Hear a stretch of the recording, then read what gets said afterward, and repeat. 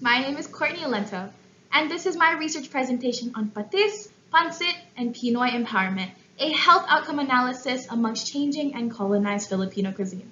Let's get started. Before diving into the data and the research, I actually wanted to establish a very clear background, especially because these struggles behind ethnic cuisine and Filipino food may not be commonly known. So on the left-hand side, you come to understand that Filipino food, despite being the most open to international cuisine, is actually the fourth least popular type of cuisine. It carries common messages of Filipino food being too smelly, too oily, too unappetizing, maybe disgusting to look at because of the lack of variety in food. Now this is how we come to understand seeing ethnic food via a lens of colonization. The same foods that I myself and other people within the Filipino diaspora hold very dear and near to our hearts was seemingly too disgusting, too smelly, and not enough in comparison to their Western counterparts. Now, this is not limited to just the Filipino diaspora, but is actually echoed throughout different communities of color. We often hear it within ethnic cuisine, in which our food is too smelly. So this is how we come to understand colonization as a factor in our food. Another interesting way that colonization actually impacts food on the right-hand side is shifting away from native cuisine. For example, I present to you three pictures, three of the most popular dishes in the Philippines exactly. On the left-hand side, you have spam tosilog, the middle, pandesal, and the right-hand side, pork adobo.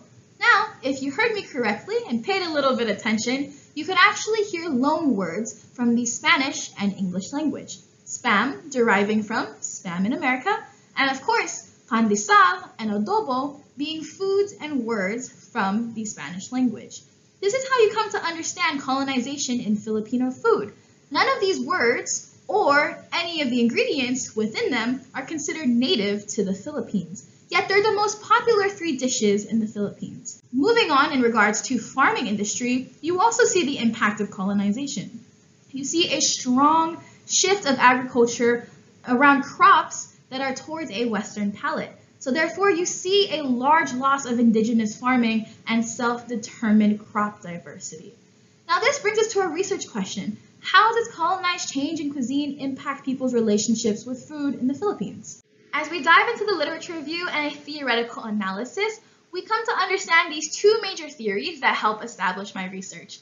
The first theory is actually food sovereignty theory. Now it states that minority groups that carry a suppressed relationship with food due to an authority figure are more likely to suffer from food insecurity and poor health outcomes. This actually applies to both groups that are colonized by an oppressing force, but also groups that immigrate to a new location. The next theory is glycemic index and glycemic load theory, in which it talks about a way to quantify the impact of food on a human body. It also indicates that a higher mean average glycemic index over a consistent amount of time can result in poor health outcomes such as a higher risk for heart disease. In order to comprehend how these theories implement themselves in my research, I actually produced this conceptual model to visualize everything. So we start out with our cause first, marked in red, and our effect marked in yellow. As you can see with our starting point, the increased colonization and/or oppressive culture from majority party, it starts to trickle itself into different variables marked in white. Now these variables are based upon theories that we find in our literature analysis. And you can see it echoes these same topics such as glycemic index or the abandoning of native food practices. On the left-hand side, you also see some extra theories that we use to establish a background.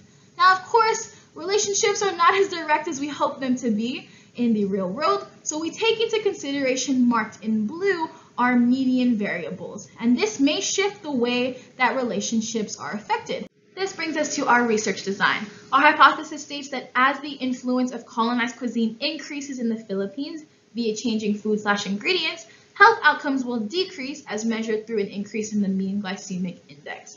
Now again, this relationship is observed between our two variables, independent variable being food/ingredient and dependent variable being our glycemic index value. Our data is actually comprised of 90 different food/ingredients that have been manually collected, translated, and analyzed by myself as well as other members within the Filipino diaspora. We utilize a t-test to see a significant relationship between our classifications, and data is divided into 4 groupings as seen on the bottom left corner.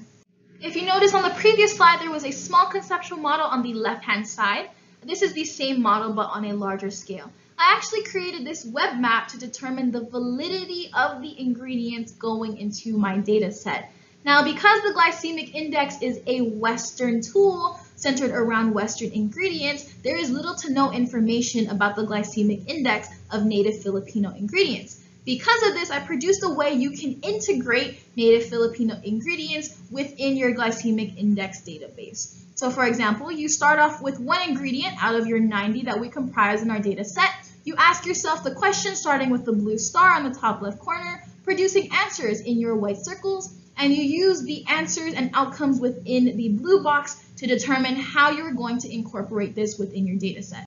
This is the outcome of all of our data and hard work. On the x-axis, you can see the names of different ingredients that were important during these time periods, and then the y-axis is your differing glycemic indexes. Of course, this data is divided based upon the 4 established classification groups. My data indicates a statistically significant relationship between the increase in colonized pressure and an increase in the mean for glycemic indexes of these ingredients. If you look on the left-hand side, marked and highlighted in bright green, you see that the difference of means starts to increase gradually as you increase the number of colonizing pressures. At the same time, when you look at p-values in the first table of pre-colonization minus trade and pre-colonization including trade, the p-value doesn't seem too statistically significant, but when you include colonizing forces in the next 2 tables, you start to see a significant p-value and a strong relationship between these 2 variables. Thank you again so much for your time, and this has been Patis, Pancit, and Pinoy Empowerment. Have a great day.